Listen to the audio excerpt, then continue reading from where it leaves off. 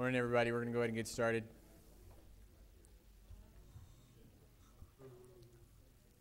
Thank you, Jeff. So this morning we have a presentation on the ocular surface by Dr. Michael Duffin from the Moran Eye Center, and that should be the only presentation. So welcome. Good morning. Good to be with you this morning. What I'd like to talk about is the ocular surface, but narrow the topic to talking mostly about dry eye disease, practical approach and treatment to that. My wife and I were missionaries in Panama between 2004 and 2007. We noticed down there our eyes didn't give us any trouble at all, but when we came back to Salt Lake City a few years ago, all of a sudden, at least my eyes began to burn and sting a lot, and I started thinking, you know, I haven't paid a lot of attention with my dry eye patients to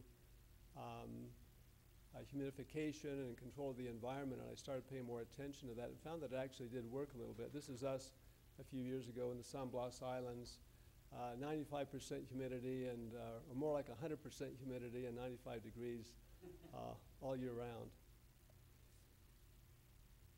Dry eye disease, as all of you know, is a very prevalent condition, and about 5 million adults in this country have it, preponderance of women.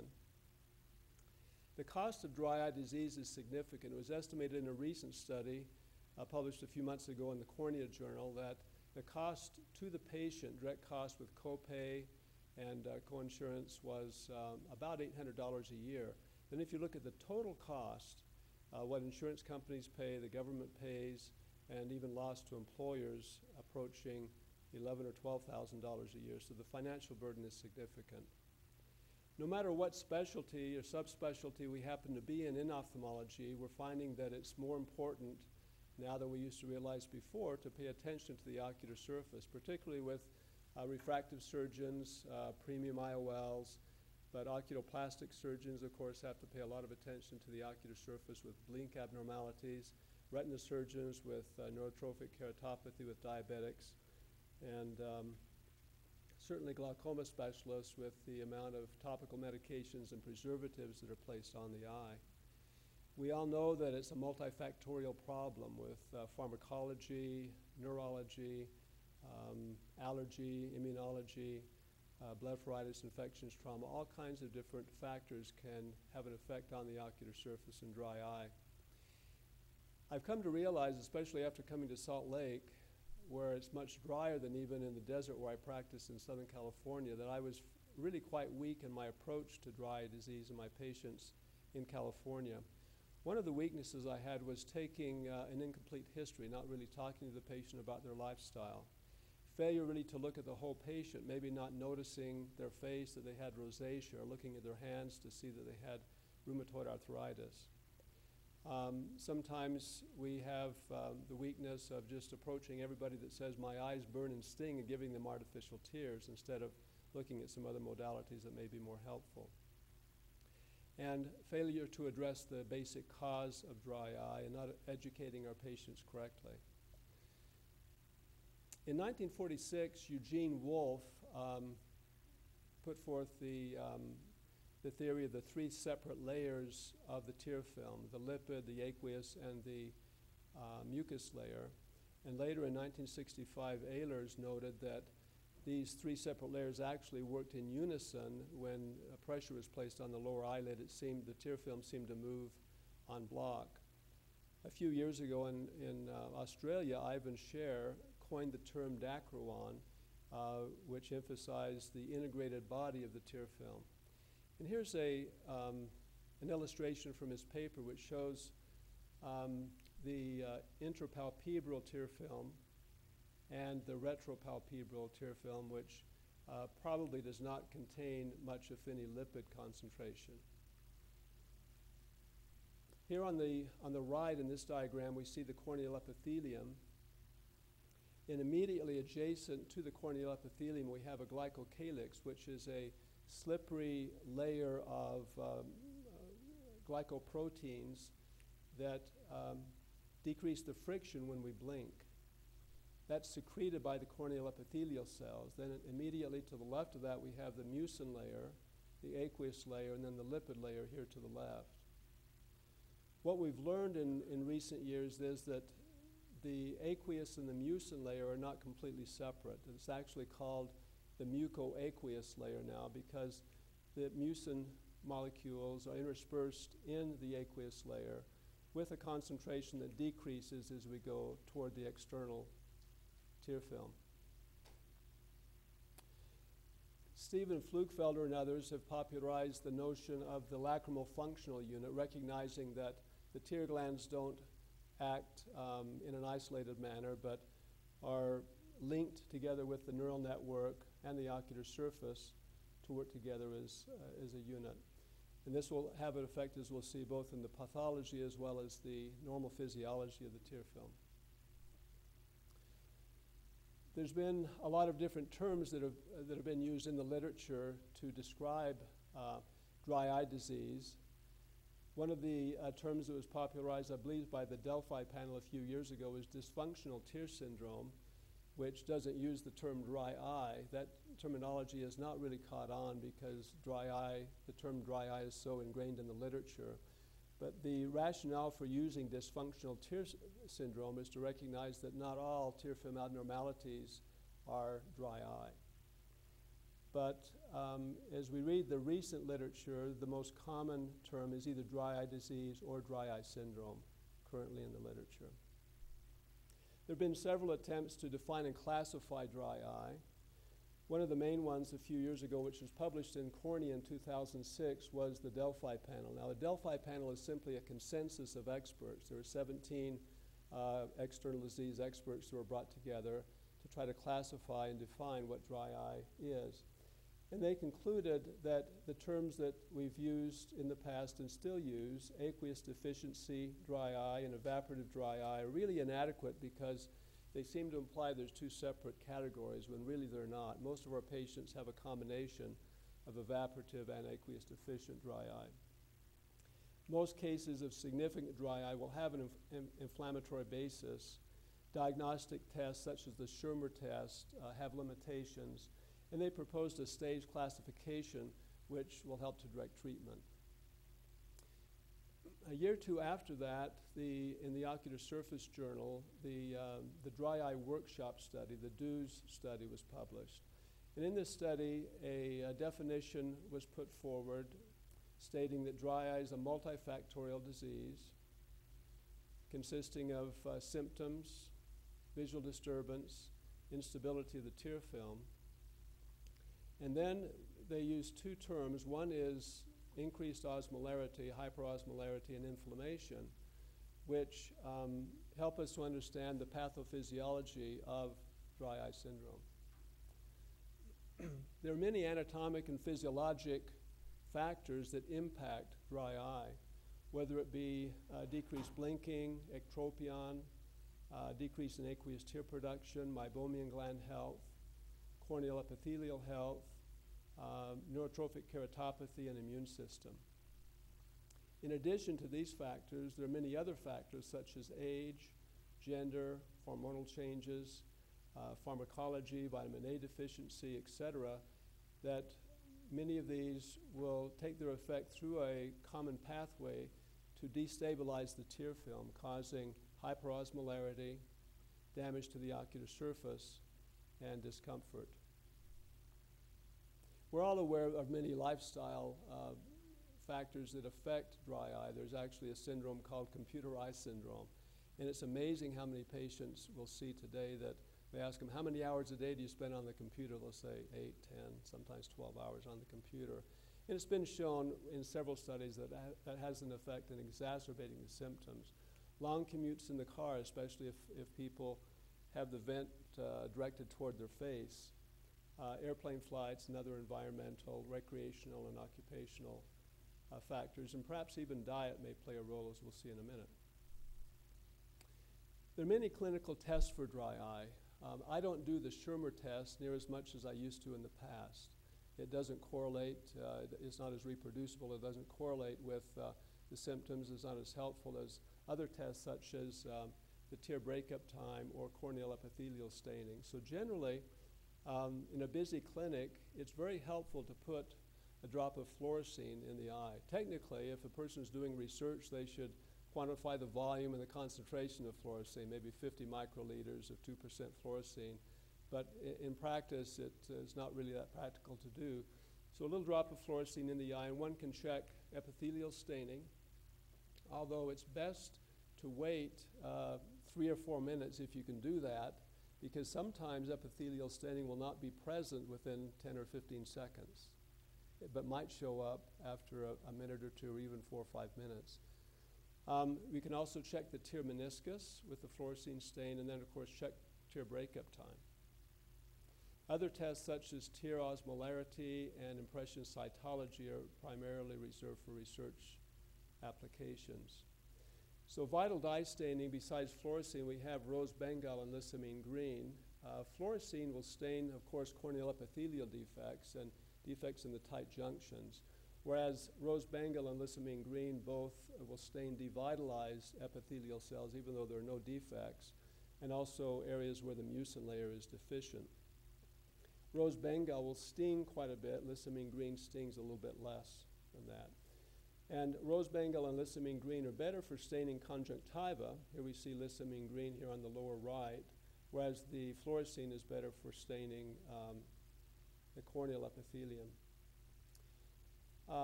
A study by a Korean group in this month's issue of Cornea reported their results in actually combining lissamine green with topical fluorescein to stain both at the same time. Their conclusions were not really that surprising. These are not photos from the study, but they saw both corneal epithelial staining as well as conjunctival staining, and concluded that symptoms were better correlated with conjunctival staining for some reason, whereas corneal staining correlated better with the tear breakup time. The tear breakup time consists of simply putting fluorescein in the eye, asking the patient to blink a few times, and then using the cobalt blue filter, having them stare straight ahead without blinking, and checking to see how long it takes to see the fluorescein layer begin to break up. This presumably is due to the lipid layer, the outer lipid layer, becoming disrupted, which allows the mucoaqueous layer to begin to evaporate. Now, the patients generally will blink every few seconds, maybe every 5 to 10 seconds.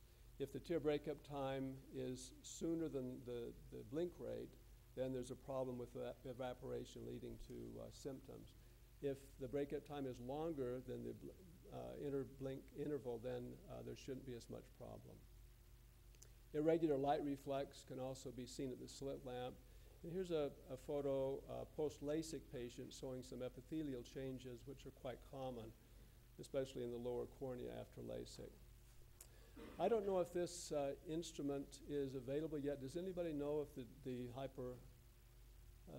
tear lab instrument for measuring osmolarity is available? Did they? Okay. I haven't seen it yet, but I believe it costs about $6,000, and the kit is about $40 or $50 for measuring the osmolarity of the tear. And this holds a lot of promise because it could be a very good marker for helping with dry eye studies with new medications and clinical trials that are coming forward to help us to better evaluate the efficacy of medications. Yes?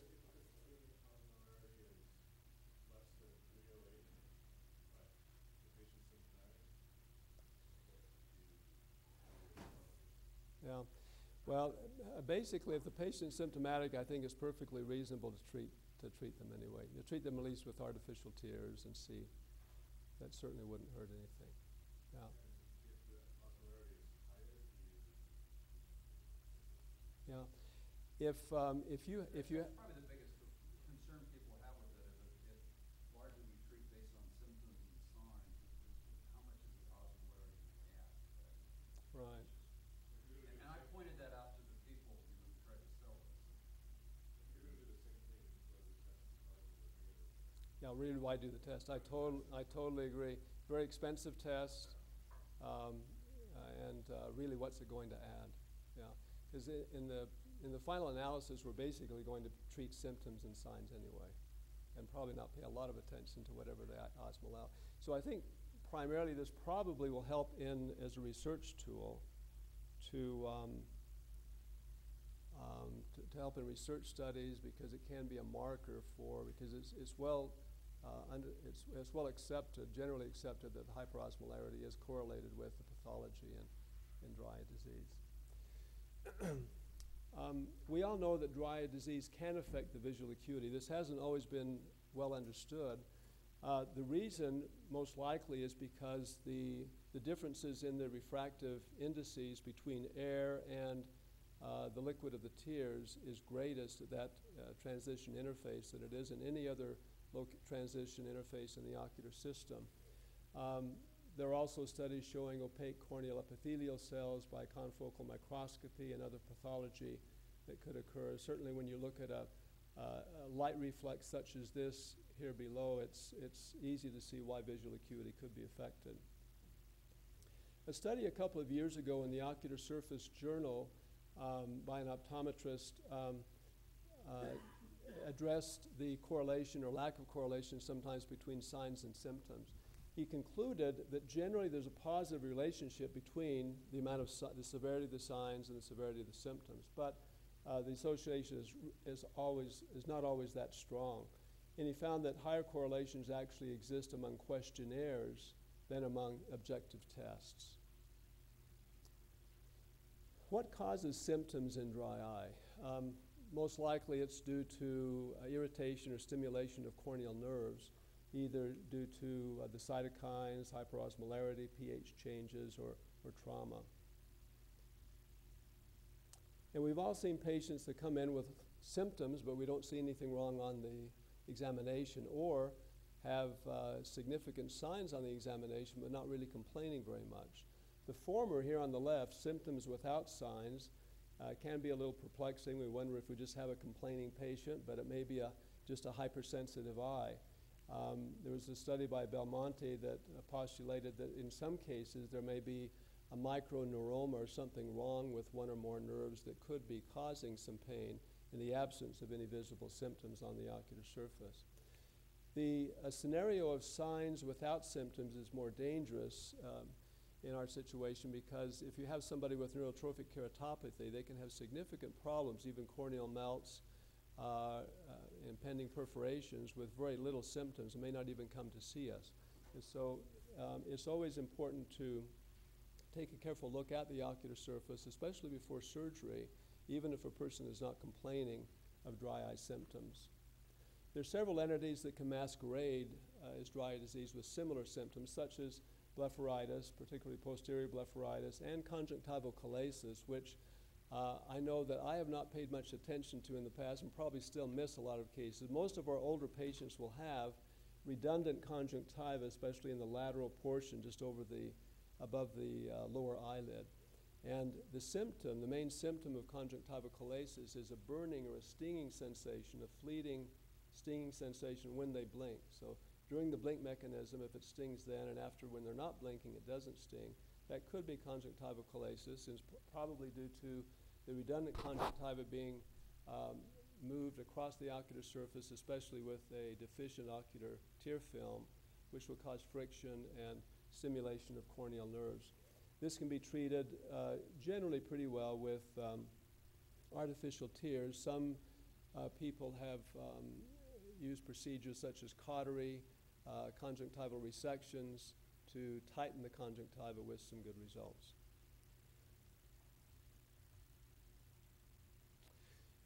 So as we look at the pathophysiology of dry eye, what is actually happening on the ocular surface? What is the cause? Hyperosmolarity is the main driving force. That leads to activation of various inflammatory cytokines that in turn will cause goblet cell reduction, loss of mucin on the ocular surface, and epithelial damage and apoptosis.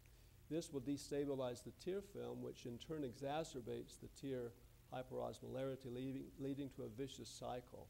These core mechanisms are a driving force. This diagram taken from the Dews report are a driving force that will stimulate the nerves and initially in the early stages increase the reflex drive to the lacrimal gland, increasing aqueous production. However, with the passage of time, nerve injury can occur in chronic dry eye, which will lead to a reflex block, which decreases aqueous production. And that will lead to worsening of the hyperosmolarity. Now, also, as we look at the eyelids with meibomian gland dysfunction, decreased lipid film layer from meibomian gland dysfunction, which leads to increased evaporation, especially with environmental changes, dry air, and low humidity, which will lead to high evaporation and increased hyperosmolarity. And other factors we see here on the periphery: surgery, the aging process, low androgens, which accounts for the fact that the predominant, the majority of people that have dry eye are women, and other factors, systemic drugs such as antihistamines, estrogen replacement in postmenopausal women, and other factors which will exacerbate this condition. So we see a disruption of the mucin layer here with goblet cell loss, a decrease in the aqueous layer by reflex block of the lacrimal gland, and a decrease in the lipid layer from meibomian gland dysfunction, which are the pathophysiologic elements that drive the dry eye disease pathology. Meibomian gland dysfunction is not necessarily synonymous with posterior blepharitis, but it consists of hyperviscous secretions in the meibomian glands, leading to an inadequate tear lipid layer. And bacterial lipases can act on the secretions, the waxes and esters, to convert them to triglycerides and fatty acids, which will lead to a saponification process and little microbubbles or froth that we can see along the eyelid margin. And that is considered to be pathognomonic when we see that froth at the slit lamp on the eyelid margin, pathognomonic of bacterial growth, that perhaps some antibiotic ointment on the eyelid margin at night might be beneficial. An article last year in Cornea entitled Non-Obvious Obstructive Meibomian Gland Dysfunction presented several cases where there was no obvious inflammation, there was no obvious whitish secretions from the meibomian gland orifices. And one on initial inspection might say, well, the eyelids look fine, there's no posterior blepharitis. The only way to diagnose this non-obvious MGD would be to try to express the meibum from the glands. And if one tries to do that, they could see that the glands, at least some of the glands, are obstructed, and that can lead to the same problems of decreased lipid layer and evaporative dry eye. So even though we probably don't generally, at least I don't routinely try to express, sometimes at the slit lamp we can certainly put some digital pressure on the eyelids just to see what happens with the meibum at the orifice to see if there is obstruction. The treatment for meibomian gland dysfunction is well known, starting with warm compresses. The warm compresses probably should be kept on the eye for at least 4 or 5 minutes to really be effective. It's thought that 1 or 2 minutes is not sufficient. If you really talk to your patients about this, compliance is probably very low. Most people, I mean, I don't know how many of you have tried to do warm compresses. It's not the easiest thing or funnest thing to do. You're tired, want to go to bed, and putting warm compress on your eye. People probably don't do this as much as we would hope they would. But following the warm compress, eyelid massage and expression of the secretions, lid margin hygiene is needed, antibiotic application we've talked about. Now, oral doxycycline can probably be used in doses lower than what we've been accustomed to in the past. For example, 100 milligrams BID, a maximal dose, is often not needed. In fact, even 20 to 50 milligrams of doxycycline a day or BID can be a very good maintenance dose for many patients. We'll talk in just a minute about the possible benefit of dietary omega-3 supplements, topical azicide, and also meibomian gland probing. We can teach our patients how to digitally massage the meibomian gland, the eyelids after hot compresses to help express some of the secretions, and then clean them off with an eye scrub pad or with the washcloth itself. In the office, we can express the meibomian glands secretions, such as this. And this is a picture showing the Mistrata paddle, which is just an instrument that can be used to do the same thing.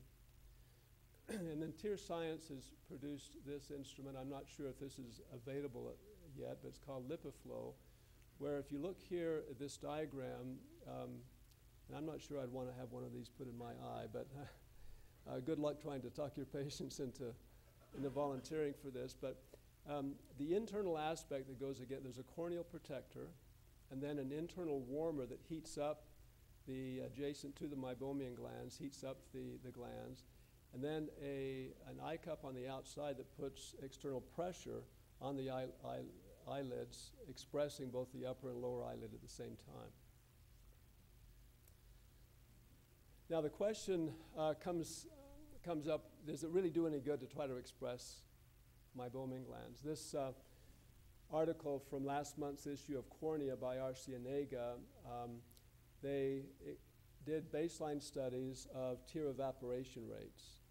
And then they looked at evaporation rates both in a relatively dry and a relatively humid environment, and looked at it at about 6 minutes, 12 minutes, and 24 minutes. And they found that the tear evaporation rates did decrease at the 6 and 12-minute marks, but at 24 minutes, there's really no change at all in the evaporation rate. So from this study anyway, we wouldn't expect a lasting effect by expressing meibomian glands in the office. One of the reasons for that is that if you have a completely occluded gland, which many of our older patients do, expressing is not going to do a bit of good for that. So that leads us to Steve Maskin's procedure that he presented at ARVO 2.5 years ago, meibomian duct probing, which seemed rather barbaric at the time. Who would want to have little needles or probes stuck into their eyelids 20 times? But his results were really very good, have been reproduced by others, at least anecdotally. The rationale behind probing the ducts is that they can be obstructed. There can be obstruction of the orifices by surface metaplasia. There can be fibrotic destruction and meibum plugs within the glands themselves. And these probes are currently available through Rhine Medical. Maskin published his studies a year ago in Cornea. 25 patients were treated. Just about all of them reported immediate improvement in the symptoms, and all of them had symptomatic relief at 4 weeks. And the symptomatic relief seemed to last with 80% of them within a year, for a year. So this actually going in and probing the gland can be much more longer lasting than the expression. Bala? No.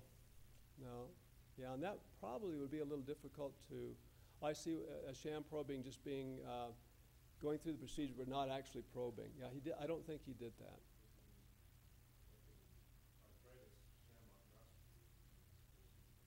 Right. Yeah. Right. That's a good.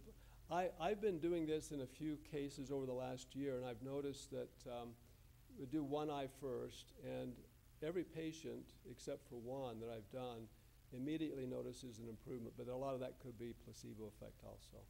Yeah, so it's really hard to tell. I think might be a little hard to do a control, but he didn't do that in this particular study. This is a video. Begin by passing the 2mm probe through the orifice. You may need a fine router movement to find the opening, especially in the setting of orifice metaplasia. If epithelium has grown across the orifice, the probe may still be able to pierce through. If not, then topical lidocaine may be used to deepithelialize the orifice. If the orifice is scarred, you may be able to penetrate by cutting the tip with a barred Parker blade. Cut it on an angle to achieve a more pointed tip. Be sure to visualize the gland before attempting to penetrate an orifice to avoid the completely atrophic, non-existent gland. So the first patient I did with this last year, he had probably 75% of his glands I couldn't even enter. It was a very advanced case, and either because of surface metaplasia or fibrosis within the gland, and maybe my inexperience, I just couldn't get in most of the glands, and he didn't notice any improvement. But subsequent patients have. I've only done 3 or 4, but they've all noticed some symptomatic improvement. And every single one of them has noticed improvement on the treated eye versus the control, versus the eye that wasn't treated, but of course that could be placebo. These probes come in 2, 4, and 6 millimeter lengths, and generally the 2 millimeter is sufficient to relieve the symptoms and what's happened before. Anecdotally, in going to meetings and talking to people across the country, there's several ophthalmologists that are doing this at the present time. I'm not aware of any other published study yet. Maybe somebody else is, but time will tell whether this is really beneficial or not. Theoretically, it does make sense. If obstruction is a problem and expression is not really relieving the meibum obstruction, then perhaps probing will be helpful. Here's another video from Steve Maskin showing a different approach. Penetrating the orifice with the 2 mm, use the 4 or 6 mm depending upon the length of the gland to achieve complete patency of the ductal highway. You may encounter resistance. Respecting the length of the gland will prevent extending the probe too far. Therefore, if you obtain resistance, you may be up against a fibrotic band. Check to ensure that you are collinear to the gland and then provide additional force to pop through the interductal scar. It will give way, similar to popping through a thin lacrimal punctal scar from thermal cautery. At times you will notice a drop of heme at the orifice. This may occur as you pass through a fibrotic neovascular scar or simply a neovascular membrane. Here is an example of a plug of meibum freed up from behind a neovascular membrane. Notice the meibum being released adherent to the probe and a drop of heme at the orifice. At times, a trace amount of periglandular subconjunctival heme may be noticed from opening a membrane. Maskin describes a popping sensation which he could feel when he introduces these probes, which I've noticed also. In fact, my technician that helps me do these at Rocky, AJ, even he can feel the popping sensation when I'm going through there. He's holding the eyelid for me with his finger, and I can actually feel the resistance as we're going through with the probes. So just an idea that may be beneficial for the future, but remains to be seen whether it's going to be helpful. Yes. There isn't. Yeah, there is a code for it's a non-reimbursed code that's used. I think it's a V code, and apparently the Medicare carriers, if they get enough of these V codes, will eventually decide to. So what we currently do, I charge I think $250 or $275 per eye, doing both upper and lower eyelid. It takes about a half hour to 40 minutes to do both eyelids, and just have the patient, if they want to, they need to pay for it, cash pay up front. As far as anesthetic, Maskin does this with topical lidocaine gel generally. I've found that about half my patients will tolerate that, although there is some pain involved, and the other half require a block of the eyelid with some xylocaine to tolerate the procedure. This is a study reported by Flugfelder's group at ARVO a couple of years ago. It's a laboratory study with cultured corneal epithelial cells apparently showing that topical azithromycin or incubation with azithromycin may be beneficial in decreasing inflammation on the ocular surface. They found that when these epithelial cells were incubated with microbial components, inflammatory mediators were released. However, when they added azithromycin, that blocked the release of inflammatory mediators. Here are two clinical studies, one by Gary Folks and the other by Jody Lukes, studying patients in the past few years with topical azocyte drops. And as you know, many people are using these as an off-label treatment of posterior blepharitis. In Folks' study, he measured both the transition temperature of meibum, which is essentially the melting point, and noticed that decreased, making it easier for the meibum to melt and flow out when azocyte was used for 1 month. He also noticed a difference in the lipid pattern approaching that of meibum and an increase in the tear film breakup time, which seems to imply that azocyte might help with the meibum flow and might help with evaporative dry eye. Jody Lukes found essentially the same thing, mostly focusing though on symptomatology, treating one group with azithromycin and warm compresses and the other just with warm compresses alone. Symptoms were better when the azocyte was used. Another approach, the common approach with dry eyes, of course, is to use artificial tears, and it makes sense to target our use with artificial tears depending on the particular need. For example, if someone seems to have a deficient lipid layer with a short breakup time, we might want to use a lipid-containing product such as Refresh Endura, or a product such as Sustain Balance, which is formulated for unstable tear film. If we're looking to replenish the aqueous layer, products such as TheraTears and Refresh might be good.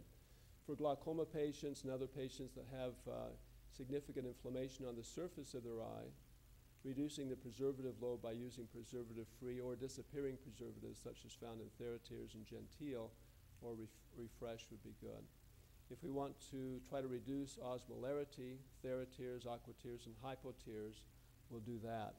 We should keep in mind, though, that Hypotears has benzalkonium as a preservative, one of the few tears that do, so it's probably not a good idea to use too much of that because benzalkonium is not good for the ocular surface. There's several different techniques also that have been explained in the literature. One is saturation dosing, where an individual, if they're using preservative-free artificial tears, it may have about 6 or 8 drops in it, put a drop in each eye, and instead of throwing it away, wait a couple minutes and do it again, and wait maybe 5 minutes and do it again till the vial is gone, putting several drops in each eye over a 5 or 10 minute period. And that may help to decrease the frequency that the person needs to put the tears in during the day. Combo dosing is something I've used with several of my patients, and some of them will notice a benefit. If you have somebody that's finding they need to use artificial tears every hour, ask them instead to use Sustain Gel or TheraTears liquid gel initially, and then about 30 seconds later chasing it with a regular artificial tear like Sustain Ultra or TheraTears, regular TheraTears, and that will help to clear the vision that's caused by the gel. And many patients can go from every hour to maybe every 3 or 4 hours instead and save some time. And then preventative maintenance, rather than waiting until 8 o'clock at night when you've been on the computer for several hours and your eyes are stinging, using the eye drops before they begin to cause symptoms. Many years ago, the thought of using steroids for dry eye was considered not a good idea, but nowadays it is accepted if it's used judiciously. Lotemax is a good drop, but rather costly, and even FML is really quite expensive. There was a study recently, I forget where, I think it was last year, looking at very dilute topical dexamethasone. Instead of 0.1% using 0.01% dexamethasone, and that seemed to relieve symptoms if used even twice a day. What about Restasis? Topical cyclosporin, of course, has gained a lot of popularity. It's the only medication that's been approved by the FDA for use in dry eye. It's an immunomodulator that acts by suppressing the expression of inflammatory markers and also reducing the number of activated T lymphocytes. Its action is primarily in the lacrimal gland and the ocular surface. So even though it's applied to the ocular surface, one of its main actions is remotely at the lacrimal gland because of the T lymphocyte action. So it increases aqueous production and increases goblet cell population. And Perry's study a few years ago recommended that perhaps we should consider using it in more mild to moderate cases as opposed to the severe cases because it seemed to be more efficacious. The problem is that most treatments are probably going to be more efficacious if you use it in the milder cases. And one of the concerns I have with Restasis is that it costs a lot. I mean, this is the Walmart cost in Salt Lake City just a few days ago, $135, and somebody has to pay for that. It is a good medication, but somebody has to pay for it, and the cost actually will go up to even $180, $190 per a 1 month supply. But Restasis can be very, very beneficial, especially if we're dealing with an inflammatory component to dry eye, such as Sjogren's syndrome. But not all experts in the field agree that it does any good. In fact, most patients that I ask who are on Restasis, the majority, I ask them, do you think it's helping you? And most of them really can't tell me. And that doesn't mean it's not helping. It just means that the pathology is so complicated, there's so many factors we really can't control for all of them. In fact, when the study was done to approve Restasis, it didn't, the FDA study, Restasis did not meet the primary efficacy guidelines for approval. It only met one secondary efficacy guideline, which is increasing the Schirmer test, and also improving symptoms in a subset of the patients. So it just barely squeaked by. But it's the only medication that has been approved to date. In the past, I didn't pay a lot of attention to humidity, but once I moved to Salt Lake, I got a little humidity gauge. I was wondering why my eyes were bothering me so much, and so I measured the humidity and found that it was really only about 20% inside. So I got humidifiers for my house and found that I needed to put one on the furnace as well as in the room in order to get the humidity up to a reasonable level of 45%. This is a chart showing the water holding capacity of air. Now, this is something we don't learn in medical school, but it's something we probably all ought to be aware of. If you look at air at 0 degrees Fahrenheit, cold outside air in the winter here in Salt Lake, it holds very little water. If you bring that into your furnace and heat it up to room temperature, it will hold 16 times as much water. Now, what that means is you can take this cold outside air, even if it's 100% humidity, relative, of course, to the temperature, bring it into the house, heat it up. If you don't add water to the air, you're going to end up with less than 10% humidity. Now, in practice, if you get a hygrometer and measure the humidity here, it'll generally be in the wintertime about 20 to 25% indoors in a commercial environment. In the summertime, it's more like 35%.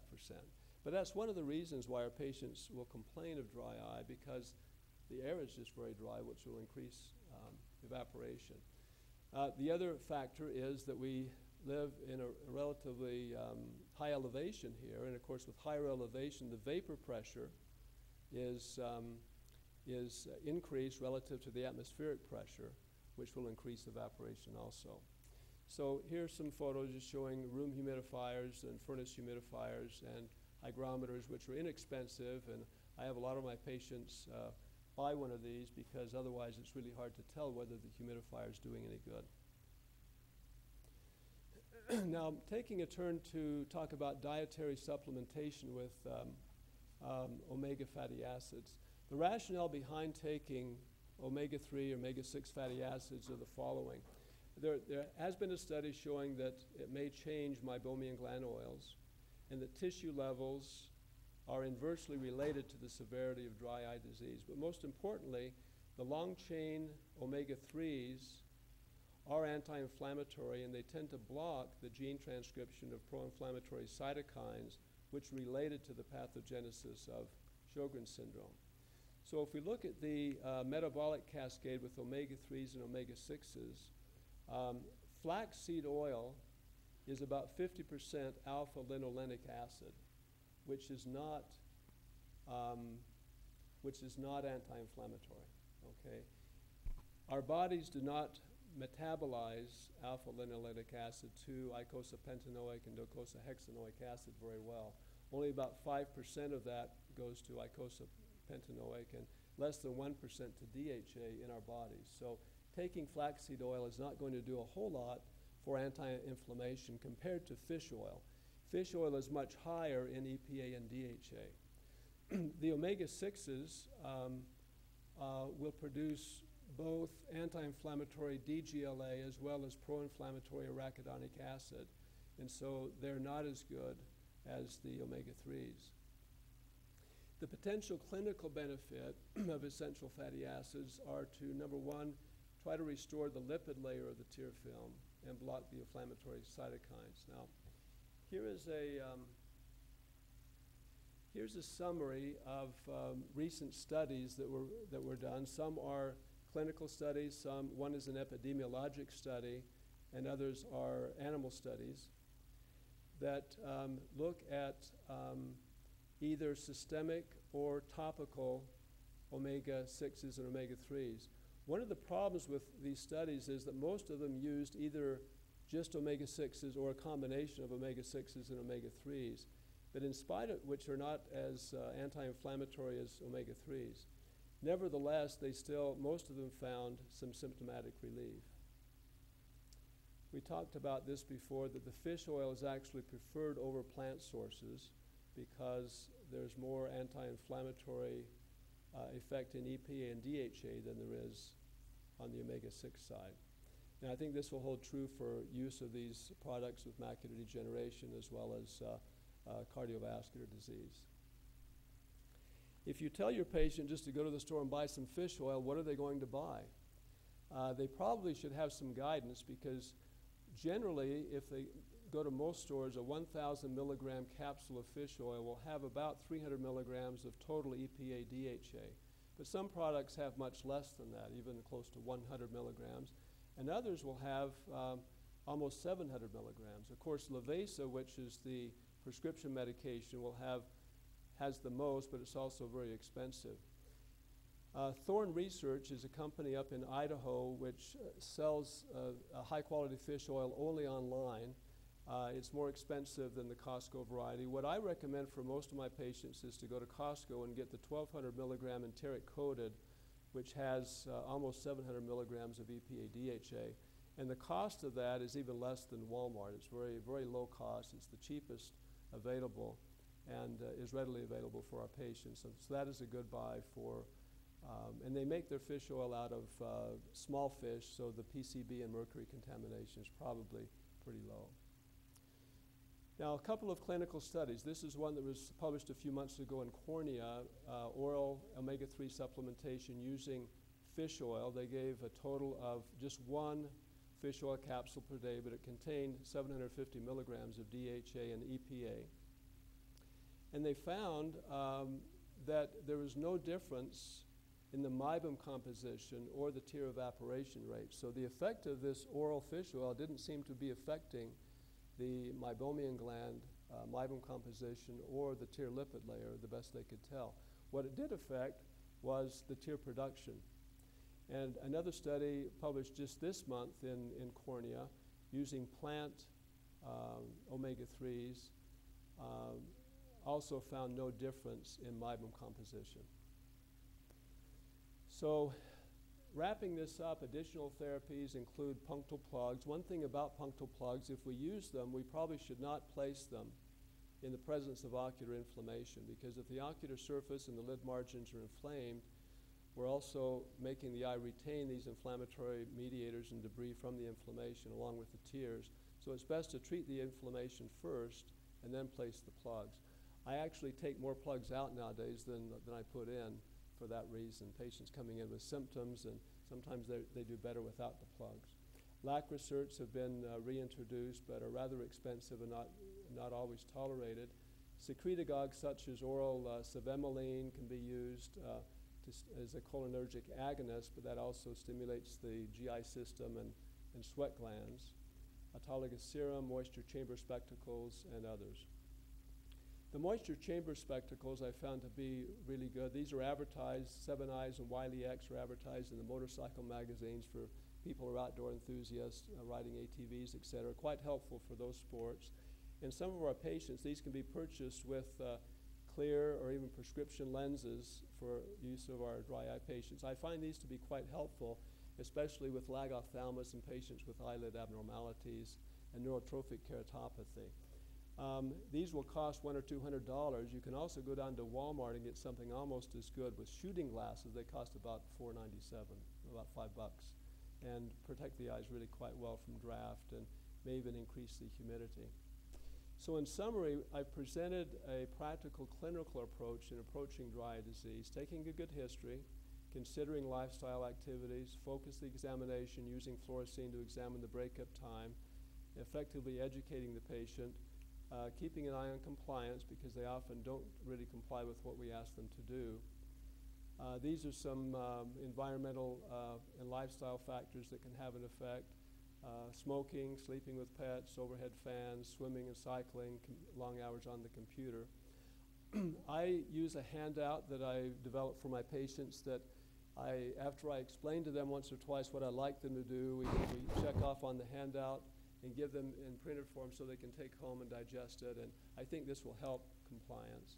It also gives them information where they can buy hygrometers and get humidifiers. On the horizon, they're coming up some next generation lubricants to reconstitute the mucin and lipid layer, new medications, in-office measurement of tear cytokines. And the current dry eye research is focused on mucin secretagogues, mucomimetics, and immunomodulators similar to cyclosporin and others that can help with the inflammatory problem. One of the main problems with these studies is that it's very difficult to pass FDA scrutiny. And it's impossible really to control all the different variables. One of the challenges with the FDA approval is that it's impossible to control the variables. The efficacy endpoints are relatively strict, and because of all the variables, for example, how are you going to control what a person eats, or the relative humidity in their home, or how much time they spend on the computer or drive in their car, or other lifestyle factors, and even the seasonal variations. Here in Salt Lake City, the relative humidity changing from season to season as the study progresses.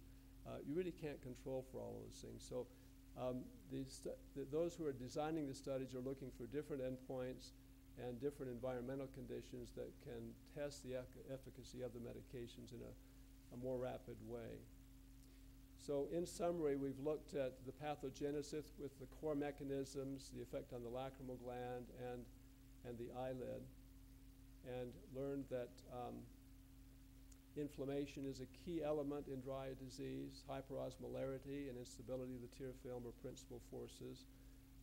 Aqueous deficiency is often immune-mediated. Understanding the history and lifestyle can be very helpful.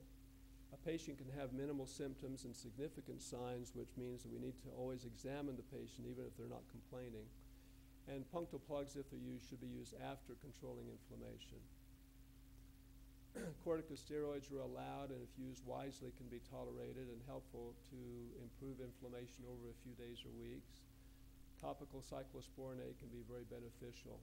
Blepharitis needs to be controlled. Lower doses of doxycycline are often effective. Dietary supplements may or may not play a role in the future. The initial studies are not conclusive and need to be substantiated, but it appears that possibly oral ingestion of omega-3s may be beneficial, particularly fish oil high in EPA and DHA. We can decrease economic burden by focusing on the causes of dry eye disease and not being too quick to write a prescription. The ocular surface should be examined and managed pre-op, particularly with refractive surgery and cataract surgery, and obtaining FDA approval for new medications is incredibly difficult, which is one of the reasons why we've had only one approved medication in the last several years. Any comments or questions? Thank you. Roger? On your patients you probe for the meibomian blockage, how do you select them? Looking and seeing what's like, Yeah, so the question is, how do I select patients to probe? As with any other treatment, it probably would be more effective if we didn't wait till the end stage. But generally what I'll do is I'll take the patients that I've treated with pretty much everything else that they will tolerate. For example, we have them on artificial tears, preservative-free. They'll be on doxycycline, warm compresses, massage, lid hygiene, and maybe even have tried azocyte, and it just didn't seem to help, and they're still having a lot of symptoms. And then if I look at the meibomian glands and try to express them and notice that there's some obstruction, those are the patients that I'll tend to do. So it's kind of a last resort with me right now, simply because they have to pay more money for it, and it takes some time, and it's not my favorite procedure to do, but it has helped the patients. I've been really quite impressed. I had one patient that I checked his tear breakup time before the procedure. It was 4 seconds. And then I had him come back a week later, it was 10 seconds. And he was saying, wow, I really feel a whole lot better. And I had that sign of significant difference. Just one patient, but it seems to be beneficial. Jeff? I haven't, no. Yeah. Mm-hmm. Yeah.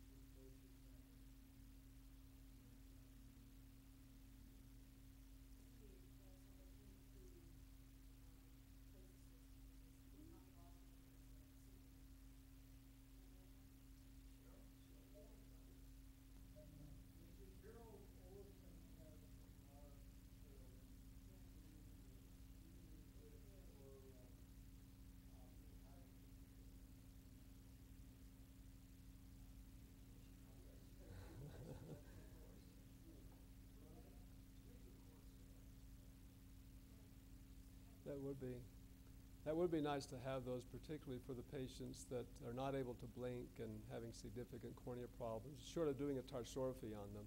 Bala?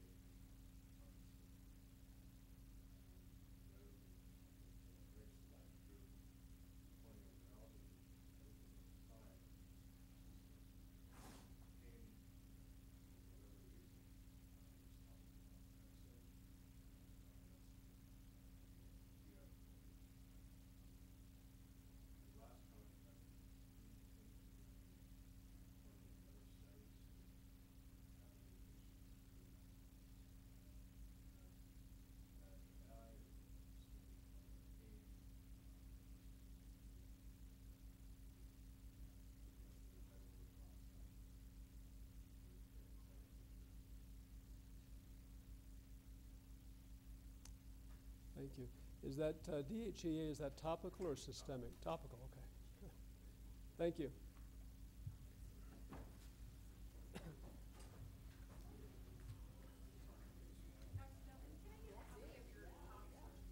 What's that? Oh, yes, you bet. Thank you. Do ya?